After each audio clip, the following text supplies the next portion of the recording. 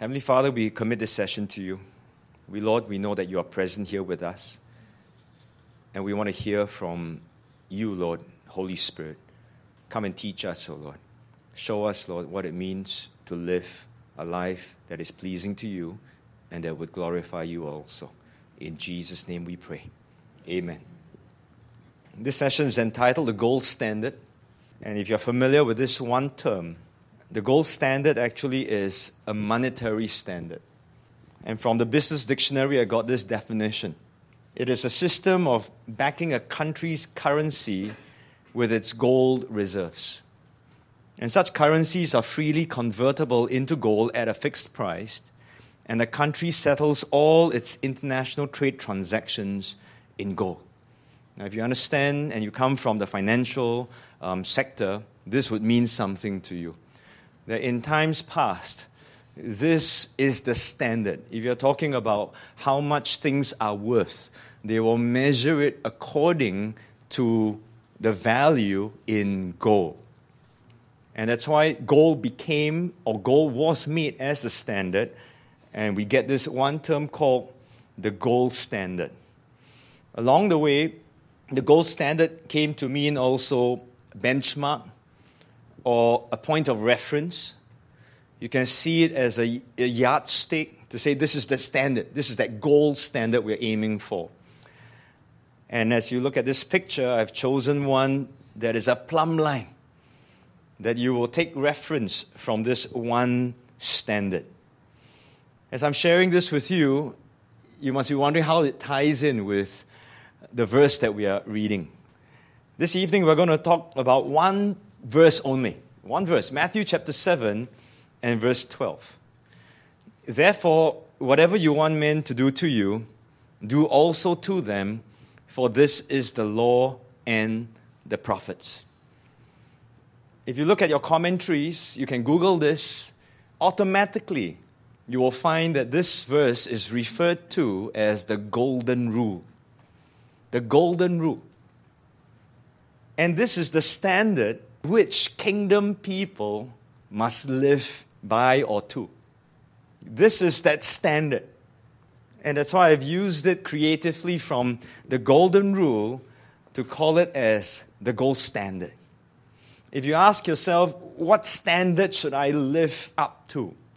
It's the gold standard. Everything else falls flat. This is the gold standard. Oh, but how about him? How about her? Never mind. Gold standard.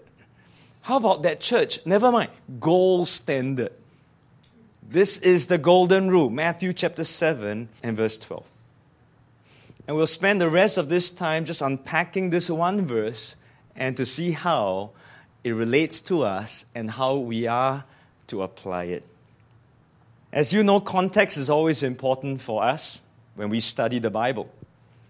So if you look at Matthew chapter 7 and verse 12, you will see that it comes at a certain place that can give you both an immediate context as well as a broad context. There are two contexts that we can consider, and both are correct and both are equally important. Let's look at the immediate context first. Obviously, it comes after Matthew chapter 7, verses 7 to 11. That was what we looked at last week. And you would already know it is about asking, seeking, and about knocking. And it ends in verse 11 about how good our Heavenly Father is, how much more He knows to give us the right thing as well as the right gift for us. And He's already given us the best gifts if we don't look at all those material things that distract us. He has given us Jesus, right? Praise be to God for the indescribable gift. 2 Corinthians chapter 9, verse 15.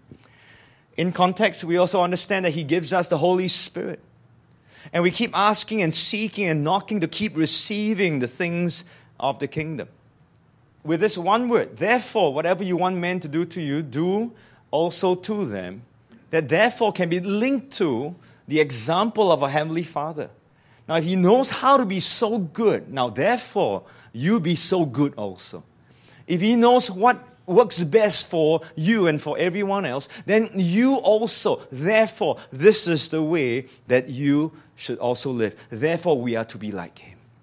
So this immediate context links this one verse as a sort of a summary or as an example of how good our Heavenly Father is. And in the same way, we are to be like Him. Remember in the Sermon on the Mount, there's one line in Matthew chapter 5, verse 48. Be perfect as your Heavenly Father is perfect. In Luke chapter 6, verse 36, be merciful as your Heavenly Father is merciful. And so Jesus might just be saying here, He's such a good Father. He knows so well. Therefore, be like Him. And this is how you apply that. But if we look at the broad context, then really Matthew chapter 7, verse 12 is a summary of all that Jesus had been teaching all the way back from Matthew chapter 5, verse 17. Now some of us might be scratching our head because that was quite a while back when we looked at Matthew chapter 5, verse 17. But chapter 7, verse 12, this one verse, closes off this entire section. Why? Because of the law and the prophets. Whatever you want men to do to you, do also to them, for this is the law and the prophets. He's saying, if you want to look at the law and prophets, this is what this one verse is saying. This is how you interpret the law. But if you back up to chapter 5, verse 17, he begins by saying, do not think that I came to destroy the law of the prophets. I did not come to destroy, but to fulfill. So these two verses becomes like the book ends. He introduces the law and the prophets. He goes on to explain it, and he teaches and he teaches and he teaches. And right at the end, he concludes and he bookends it and he frames it and he concludes that and he says, now this is what the law and the prophets would be all about. In the contemporary setting, preachers like to do this now. If you forget everything, then I just want you to remember this one big idea. A preacher will come up with a nice statement that rhymes or sounds very simple, very catchy, right? And then you will take it down and then you'll post it on Facebook or Instagram. If there's one thing that you should remember after all these weeks, after all this time, is this one big idea, one line only. Memorize this. Post this really on Facebook. Instagram it. Burn it deep in the hard drive of your heart. Get it into the software even. One line. This is the big idea because you can apply this teaching in any situation. This is the big idea. One verse he concludes with. But is this teaching revelational? I'll tell you how revelational it is because you know the kingdom. It is upside down. Anything upside down would definitely get our attention. But let's look at some teachings that may sound familiar to what Jesus is really saying. Let me give you an example. In Judaism, Rabbi Hillel, now this is the rabbi that was very famous in a time around where Jesus lived. A pagan came to Rabbi Hillel saying that he would convert to Judaism if Hillel could teach him the whole of the Torah in the time he could stand on one foot. Now, how long can you stand on one foot? Not very long. Huh? And so, meaning to say, summarize everything. Just tell me what the essence is. So Rabbi Hillel replied and said this, what is hateful to yourself, do not do to your fellow men. That is the whole Torah. The rest is just commentary. Just go and study it. Sounds similar, right? Yeah, sounds about the same. Confucius. This is BC, right? Confucius. Do not do to others what you do not want them to do to you. Another wise saying from another wise man. In the Hindu religion, this is the sum of duty. Do not do to others that will cause pain if done to you. In the Buddhist text, hurt not others in ways that you yourself would find hurtful. And so at a glance, when you listen to it first time, just in passing, you might say, nothing new. What's so revelational? But I told you the kingdom is upside down, right? If you look at these sayings, it sounds the same. But you notice they are all worded negatively. And to apply this rule, all you have to do is nothing. Don't do anything I mean, if I'm scared to hurt you, because I don't want to hurt you because it will hurt me, right? Then I don't do, right? So I just withdraw. I just avoid.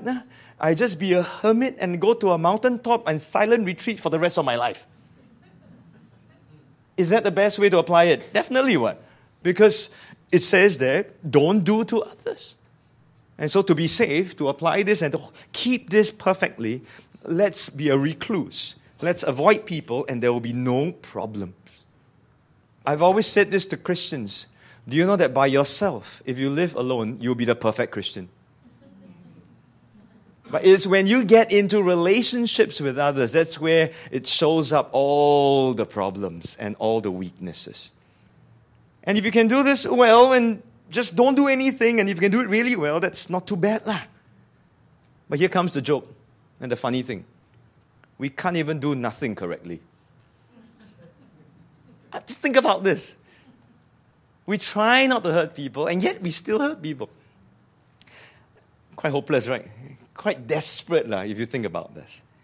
And yet, even if you keep this perfectly, it is really not enough.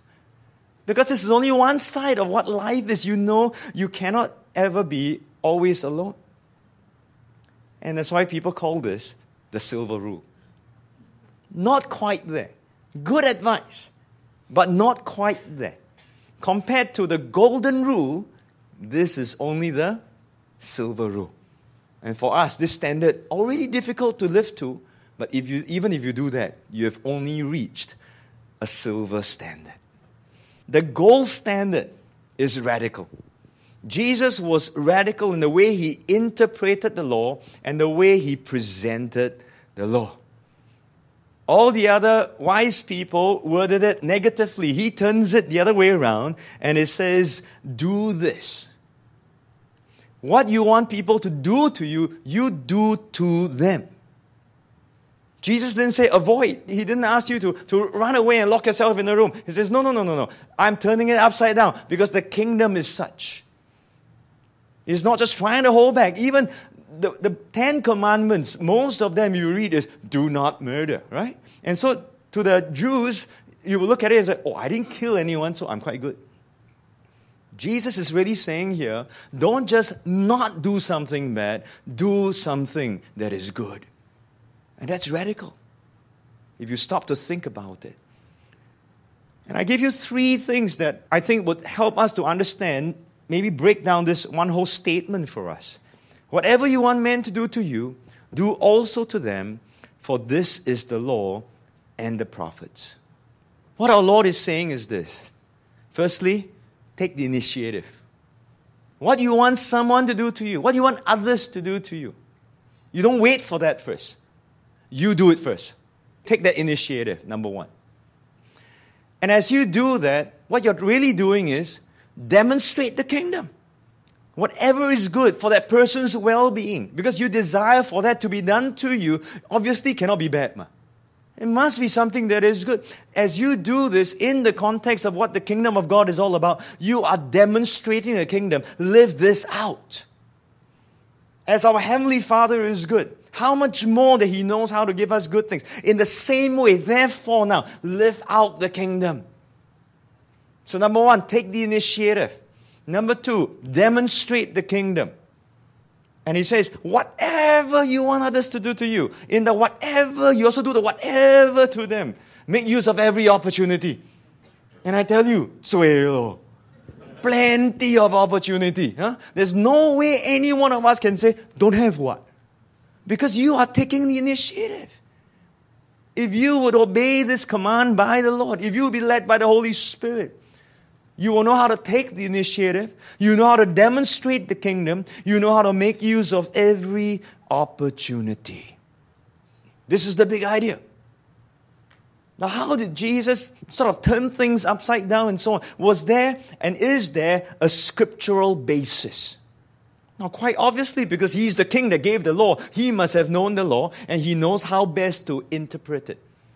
One Old Testament text that is popular and familiar would be in Leviticus chapter 19, verse 18. And it reads, you shall not take vengeance, nor bear any grudge against the children of your people. Do you recognize the next part? But you shall love your neighbor as yourself. That's that one phrase. And I believe Jesus was inspired by that and motivated by, moved by that. In the same way you want to love yourself, now you have to love your neighbor. So whatever you want people to do to you, all the good stuff that you want, all the good words you want to hear, all the good things that you want to receive, now do that same thing to someone. Love your neighbor as you love yourself. That's what it is. Now in Matthew chapter 22, verse 39, Jesus quotes this one verse again, but it is combined with another one. Remember, there was this guy who came up to Jesus and asked him a question and was testing him. Teacher, which is the great commandment in the law? Which one is the most important commandment? Jesus said to him, you shall love the Lord your God with all your heart, with all your soul, and with all your mind. This is the first and greatest commandment. Then he didn't stop there. He went on.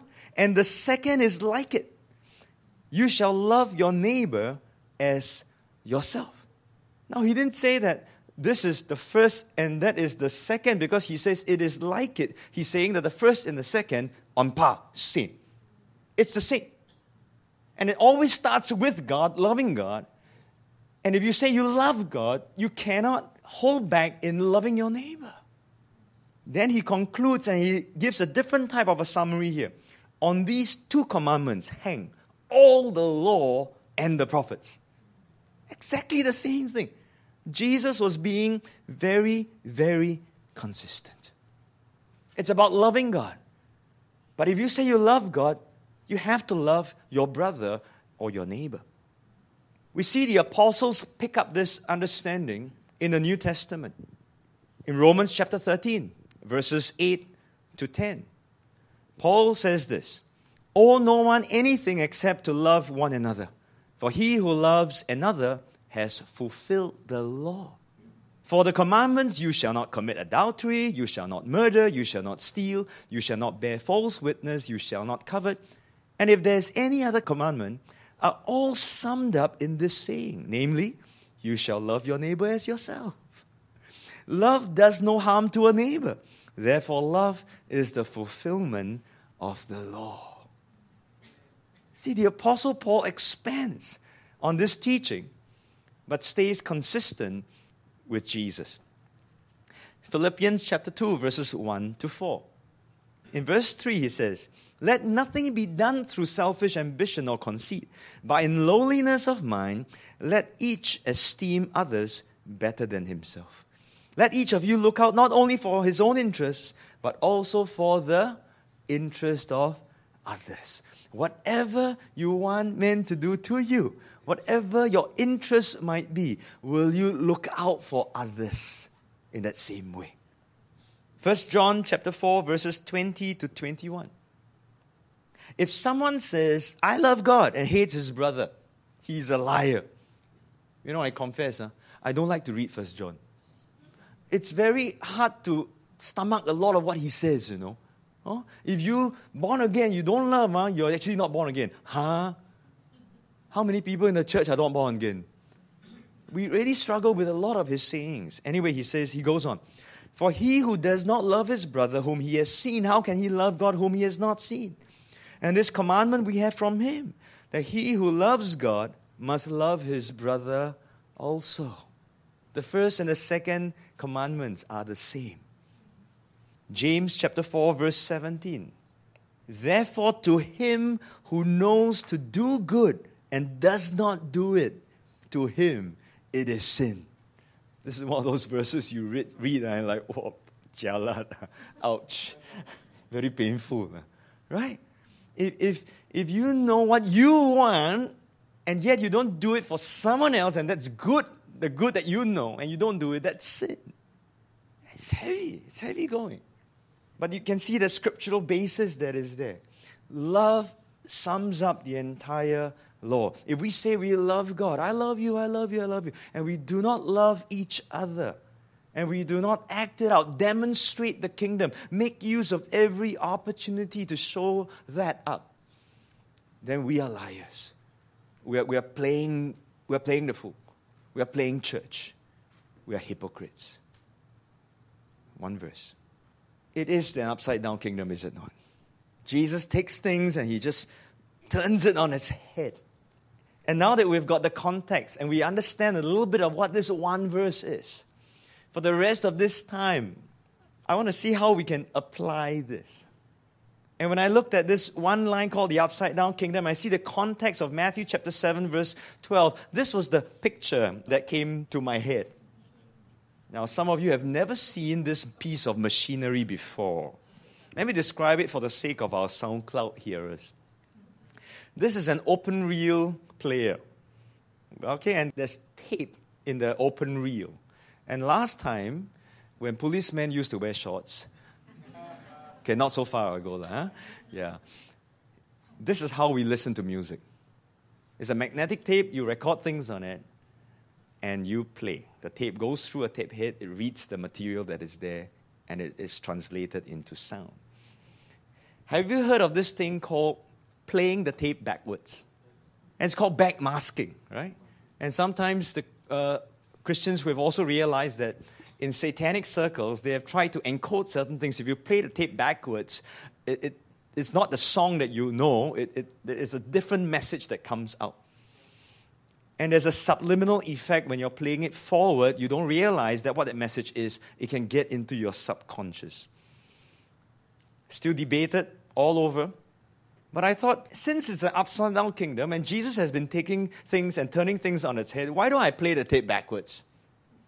And let's start with Matthew chapter 7, verse 12. And let's not rewind, but play it backwards all the way to Matthew chapter 5, right in the beginning. How would it look if Jesus preached the sermon backwards? How would it be if he started with Matthew chapter 7, verse 12, and began there and worked his way back or forwards? And so I'm going to try that. Can I have some creative license with you? And we know it's not satanic because we have the Holy Spirit with us. And who knows that in your subconscious, when I'm doing this, playing the tape backwards as it were, in the subconscious, the Holy Spirit might be just putting something inside there for you. No effort for you. You just listen. Okay? So Jesus wouldn't start with the word therefore. He would have declared, now this is the law and the prophets. Whatever you want men to do to you, do also to them. And immediately as he says that, I can imagine the whole congregation is going like, whoa, very difficult, how to make it? Jesus then continues and he says, you can't do this on your own. And that's why you need the Holy Spirit. Ask for the Holy Spirit. Seek to be able to live like that. Knock for the opportunity so that you can be a blessing to the people all around you. Because this is what it is. This is the law and this is the prophets. How badly do you want to be able to be a kingdom blessing? I assure you, we will need the Holy Spirit to live out the gold standard. He continues and he comes to this point about judging rightly yourself as well as others. And this is his point. I want you to be gracious and I want you to be merciful. How do I apply this one-liner, this big idea? Would you like others to criticize and to condemn you? Obviously not. Then stop it. Don't do that to other people. Instead, what would you like? Oh, I want people to affirm me. I want people to encourage me. Then do that. Get out there and affirm someone rather than when you first see that person, you beat this guy over his head. And you begin to condemn and you write this person off. But at the same time, because it is about judging, would you like others to give you an accurate assessment in a loving and a gracious way? Of course. We're all happy with some constructive feedback, right? So why don't you do that? Why don't you take the initiative, right? Why don't you demonstrate the kingdom of grace and of mercy and make use of that opportunity to give feedback in a very gracious way? And use wisdom. Choose the right words. Be tactful. Be self-controlled. Do these things. But what if you see something that's really not right? Okay, people might have noticed that in you also. So would you like others to be merciful when pointing out your mistakes and faults? Forgiving you and accepting you where you are in your spiritual walk towards maturity? Yeah, Of course I want. Then do the same. Then be merciful. Forgive others. Let it go. Right? Even as you spot certain things that are not correct, forgive them. Give them space to grow, because that's a kingdom attitude. Would you like others to be bold and courageous, to stand for righteousness, right? And we just prayed about this just now. We need people to stand strong. Then why don't you go and do the same? Then you be strong also, and you be courageous, and to speak up when it is time to speak up. See, these are all kingdom things. But we don't realize that there are opportunities all over the place. Now, I haven't forgotten about the dogs and the pigs. Would you like others to receive feedback well and be open to correction? Definitely, right? I mean, you try your best to be such a nice person, and you talk to them, and then they want to claw your eyes out. If you desire that of others, then you also do the same thing. Receive feedback well. Don't be prideful. Don't be a dog or a pig. Jesus would go on and talk about finances, about wealth, about focusing on the right things. So Matthew chapter 6, 19 to 34, be generous. The opposite of not laying up is to give away. So be generous. Would you like others to be generous with you, to share what they have with you? If you say yes, then learn how to be a good steward. Learn how to share things with others, and learn also how to give. There are so many people who need things. Would you like others who have the means to help you out when you don't have the means, or you're struggling to make ends meet? If that's your desire, then you learn how to help others who may be worse off than you are. Don't be selfish to only think of yourself, your needs, and your wants. Would you like other churches or ministries to help your church or your ministry? If that's your desire, then help other churches and help other ministries. And as a ministry, collaborate with others, because in time you will also desire for other ministries to collaborate with you. And I believe we need to learn that. Because if it's my church versus your church and my ministry versus your ministry, then we are just standing apart from one another. We are not applying this gold standard. Matthew chapter 6, verses 1 to 18. This talks about hiddenness in your prayer, in your giving, in your fasting, and so on. Then Jesus would say, this is how you apply this into this situation.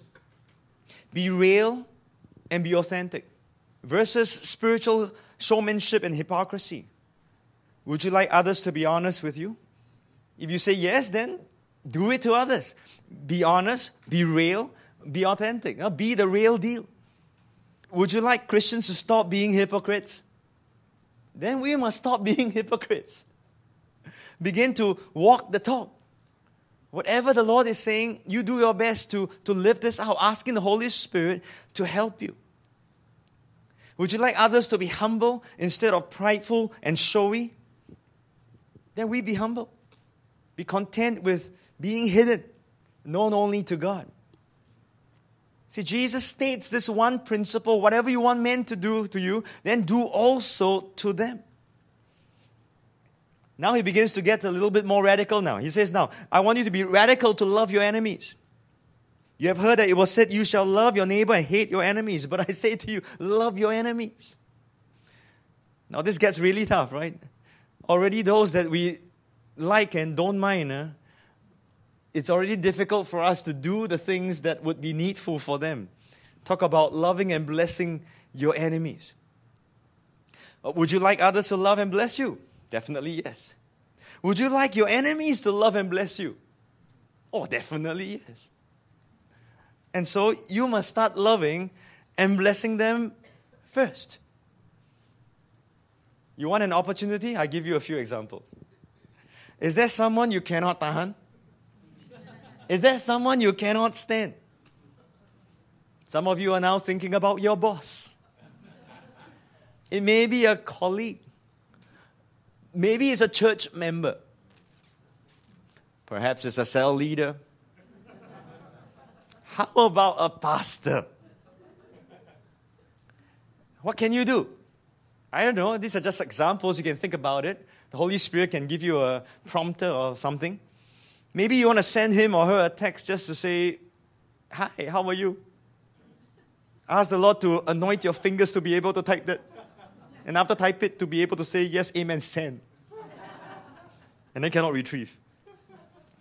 How about offering to pray for him or for her? Maybe they want to be easier. Don't want to see the face, don't have to do anything. But even the thought of just to pray and to bless this person, we struggle with it, don't we? We'll fight against it. Say, why? They did bad things to me and so on. But the Lord is saying, whatever you want people to do to you, if you want someone to love you and to bless you, then you do the same to them, whether this person you like or whether this person is an enemy. How about inviting this person one day for coffee? Okay, I'm really pushing it, right? Be radical. It will really surprise this person. I'm not saying the person might accept. I'm not saying the person will love you suddenly. Jesus didn't say all those things. He just said, whatever you want men to do to you, you do to them first. That's the law and the prophets. That's what it is.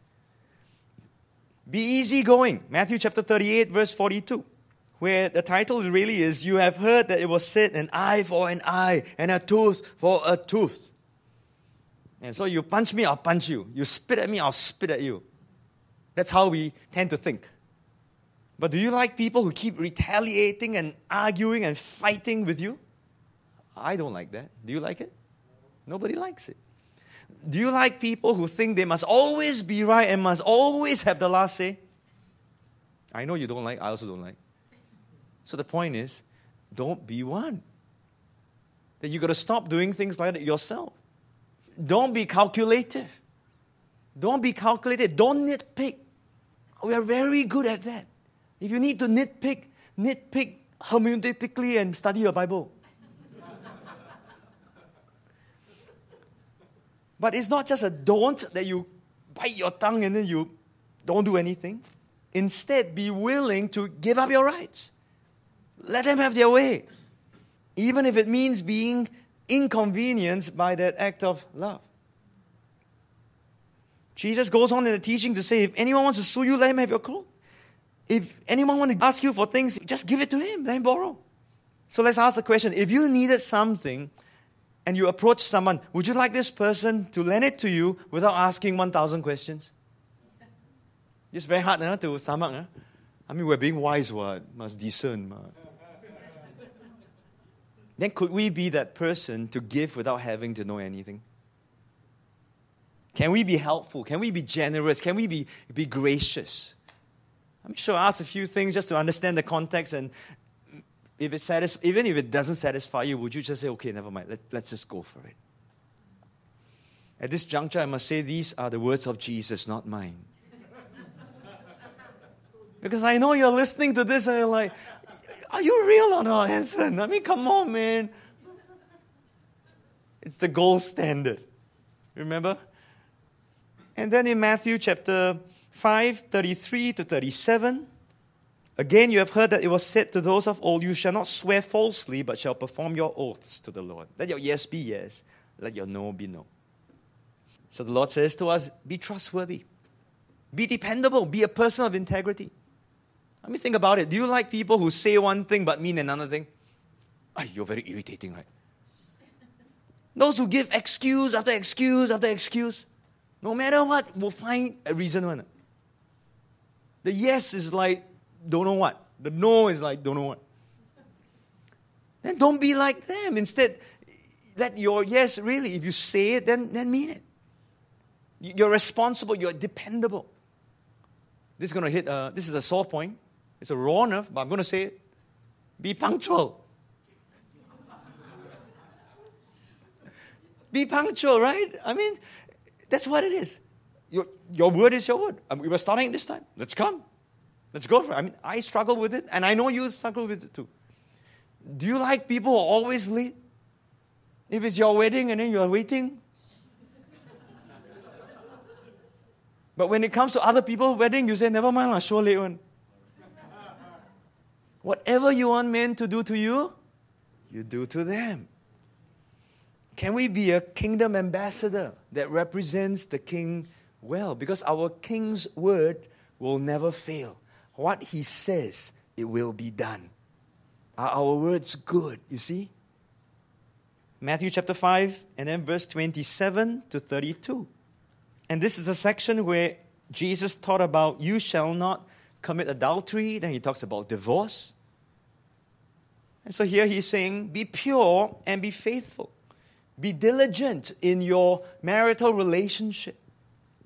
If we just look at do not commit adultery, then we just avoid adultery, we just avoid divorce. That's only half. Remember, that's worded negatively. So as long as you're not adulterous, you're not divorcing your wife or your husband, then you're okay. No, Jesus says, that's a good start. But I want you to work at your marriage. Whatever you want your spouse to do to you or say to you, you start by doing for your spouse or to your spouse and saying it to them. So husband, love your wives because you want your wife to love you. Wife, you want your husband to love you? Then love him first. Work on your marriage. Sometimes we hear a lot of ladies, I will submit if you love. Then a man say, I will love if you submit. Then each one waiting for another one, then wait until when? And that's why marriages fail. But if we apply the gold standard, if your marriage is a gold standard, then what you desire for your spouse to do to you and for you, you already know what you should be doing to her or him or for her or him. Paul actually wrote this in Ephesians 5:29, talking to the husband. No one ever hated his own flesh, but nourishes it and cherishes it, just as the Lord does the church. In other words, Paul was saying to the husband, to the men, you know how to look after your own body, right? Now your wife is an extension of who you are. As you love yourself, love your wife. Don't wait for your spouse to make the first move. Remember, you take the initiative. You demonstrate the kingdom in the marriage. How awesome is that? And you make use of every opportunity. So to apply this one rule, you address and you also work on issues that threaten and weaken your marriage. For example, don't avoid for fear of confrontation. Men are very good at that. Somehow, outside, very bold and very courageous. But when it comes to a relationship, very fearful. Because the moment open mouth only, confront, fight. And so I don't want to fight. I retreat. And I avoid. Jesus is saying, don't do that. Instead, initiate the talk. Start that discussion. If you have to fight, then fight like that. Fight to be the first to say, I love you. Fight to be the first to say, I appreciate you. Fight to be the first one that would own up and say, I'm sorry. Fight to be that first one to carry out acts of love and of kindness to affirm one another. Don't give the cold or the silent treatment. This one is to the ladies. The guys would avoid because of confrontation, for fear of confrontation. The ladies, they don't avoid. They just go cold. They just go quiet. And somehow the man is supposed to know something is wrong. So ladies, don't just drop hints all over the place where usually the guy never notices in the first place. And then that makes you even more upset. Don't ask me how come I know so much. Make the first move. Whether the man or the woman, don't rationalize or justify addictions. And we're talking about dealing with lust down here. And today, it affects both the man as well as the woman.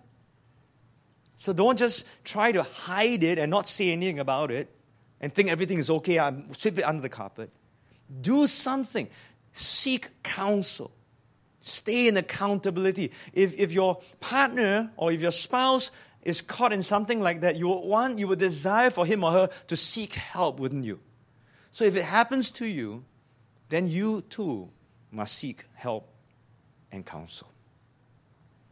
Matthew chapter 5, verses 21 to 26. And this is the teaching about you shall not murder. And Jesus then said, oh, even if you're angry, already that's a big problem. He nips it at the bud. And does it mean just don't be angry? No, it's not just about anger management. It's not about going to book a slot in the, now got anger room, right? Or rage room. Where you cannot throw things at home, so you go to another place to throw things.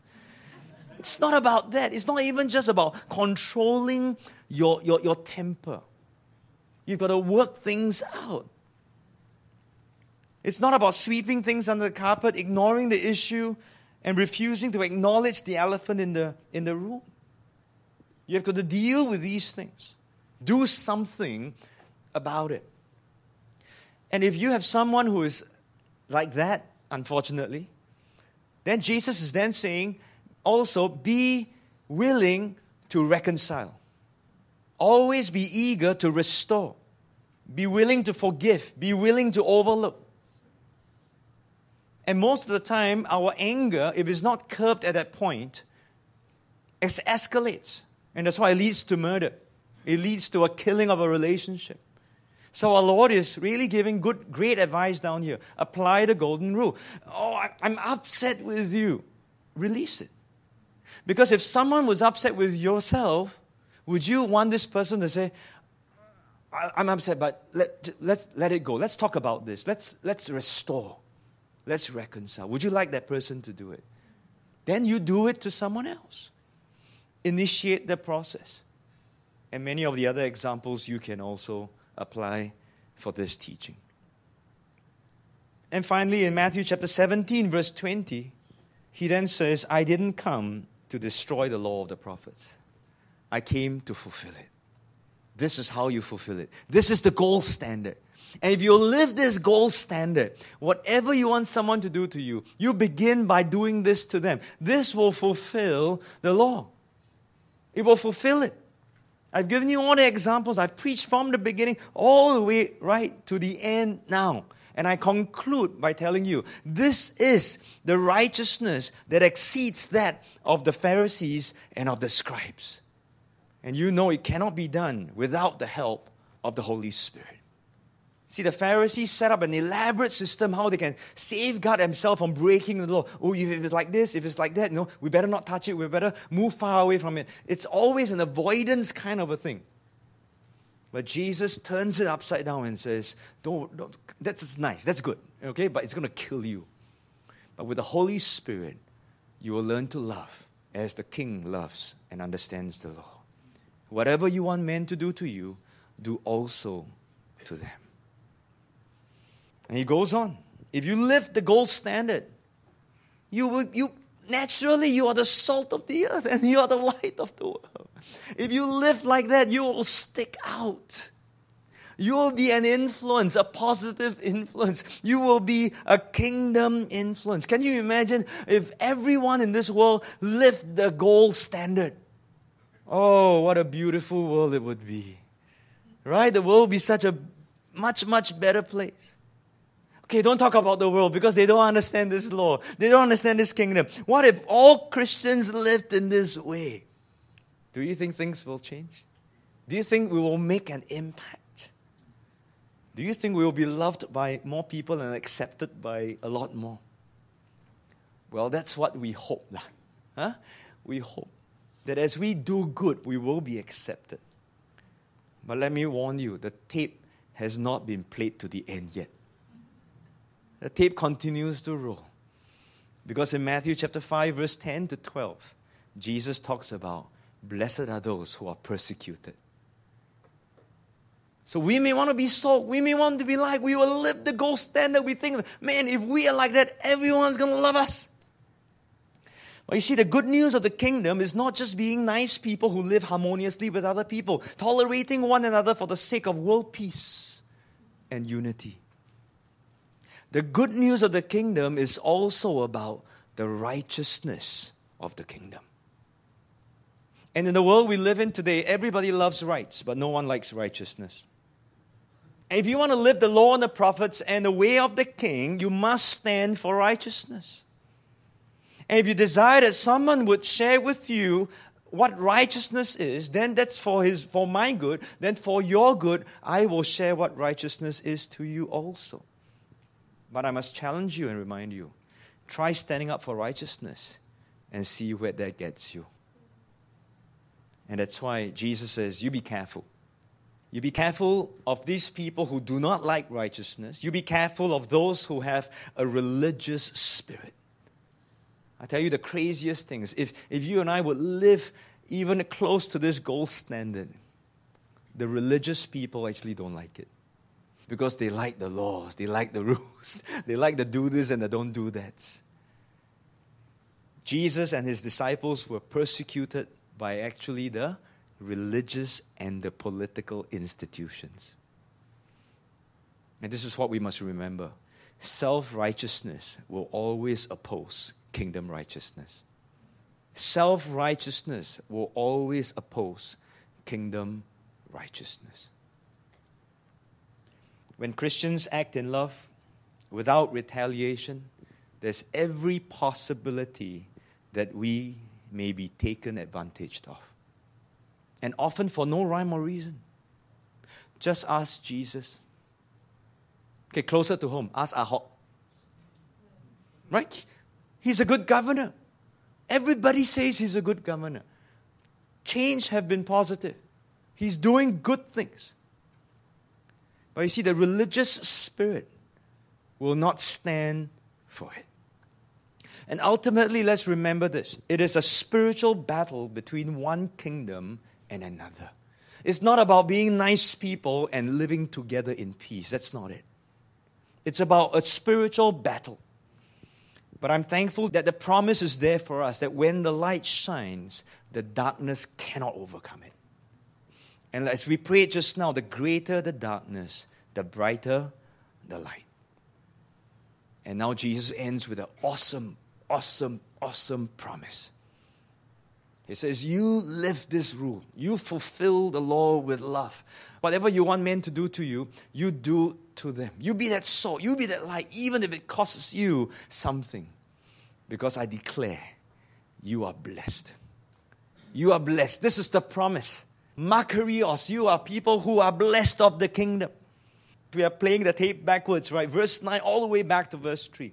Blessed are the peacemakers. Why? Because as you do this, you truly are the sons of God. Blessed are the pure in heart. As you are faithful, as you are living with integrity, and you're saying as things as you mean it, you will get to see God. Blessed are the merciful, because as you are gracious, as you are merciful, our Heavenly Father will give you mercy, and He will lavish mercy upon you. Blessed are those who hunger and thirst for righteousness. As you stand and you fight for righteousness, you will be filled. Blessed are the meek. People push you around, but it's not that you are weak. You are strong. You understand what it is. But you're self-controlled. This is the promise for you. You will inherit the earth. Blessed are those of you who will mourn.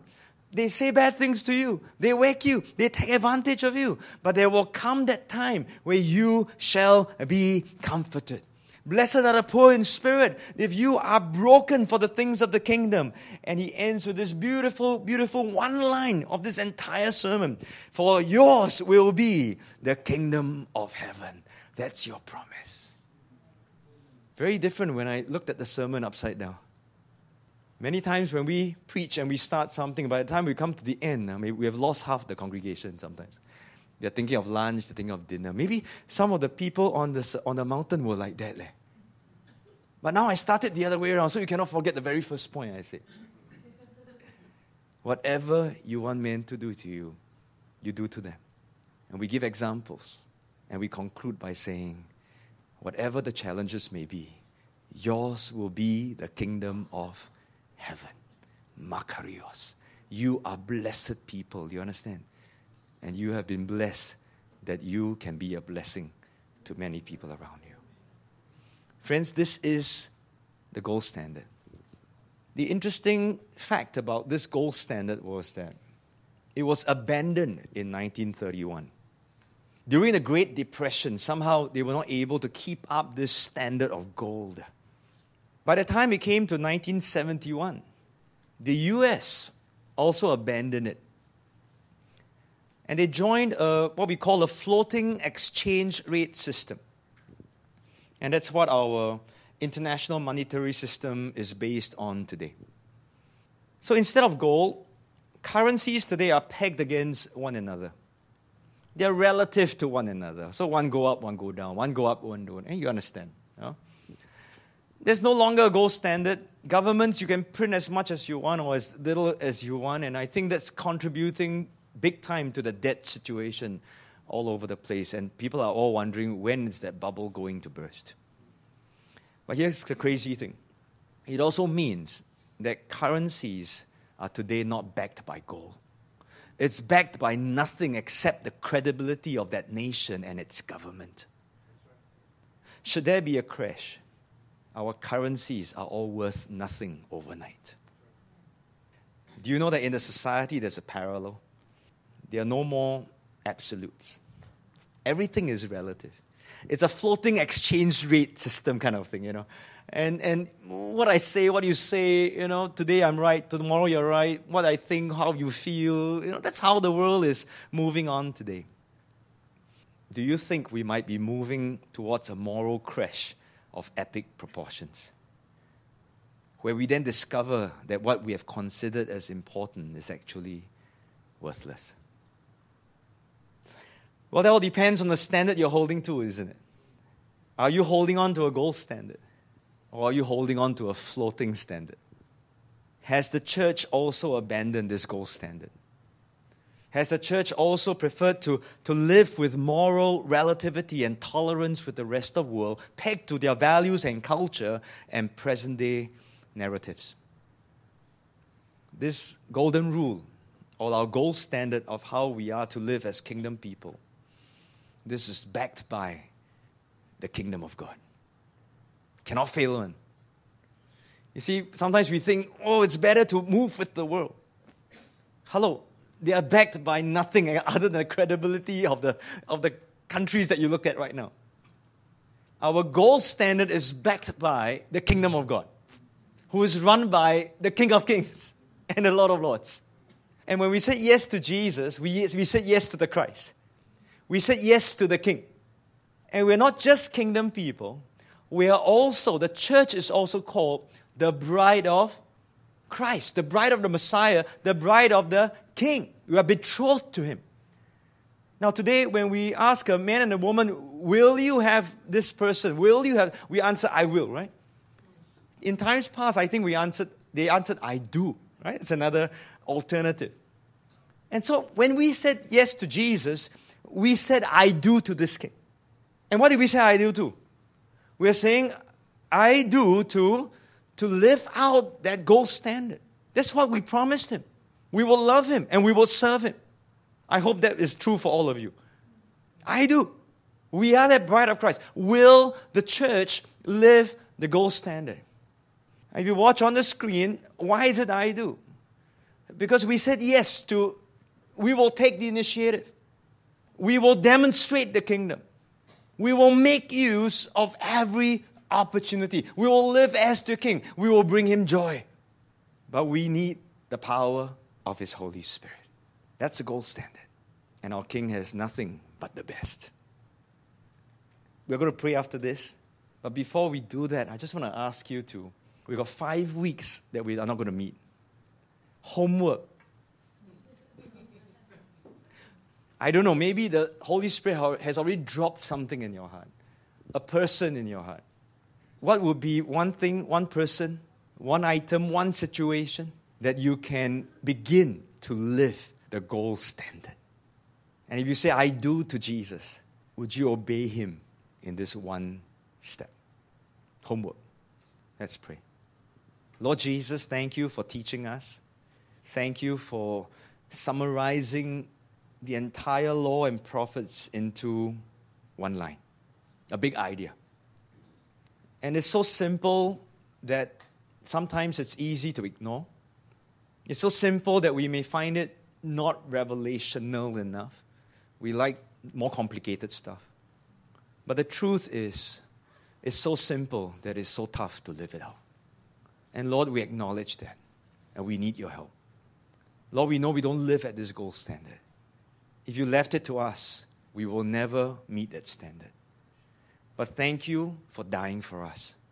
Thank you for being that sacrifice for us that takes away all our sin.